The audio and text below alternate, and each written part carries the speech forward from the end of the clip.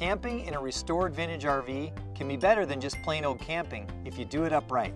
We're going to show you everything you need to know to get the most fun out of your experience.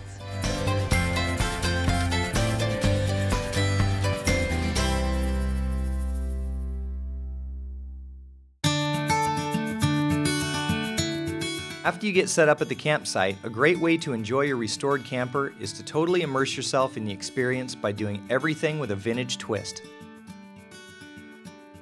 Pull out your vintage bike and have a look around. Or take an old-fashioned evening stroll to enjoy the surroundings. Nothing is more old school than writing a letter. Take out that vintage typewriter and write a message to a pal. No matter your camping style, you definitely want to take advantage of the great outdoors on your trip. And here's the best part.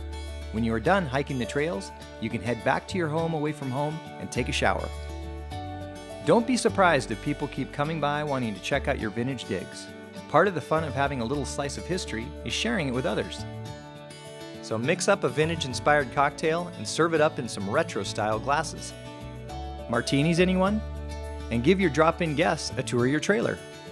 Of course, you don't have to go vintage on everything you do, but you've got the awesome trailer, so why not indulge yourself?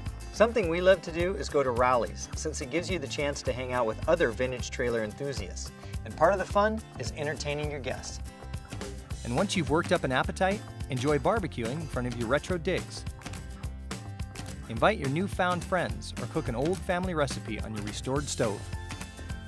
After you've spent time in the great outdoors and the barbecue coals are burning low, bring the party indoors and make your guests feel like they have stepped back in time. Getting to hang out in a vintage trailer is a unique experience for your guests. Entertaining is a ton of fun. That's what's great about having a trailer. Vintage trailers always draw a lot of attention and become the life of the party. And because of that, we've met so many fascinating people and even made long-lasting friendships with some of our campground neighbors. You really can't beat that.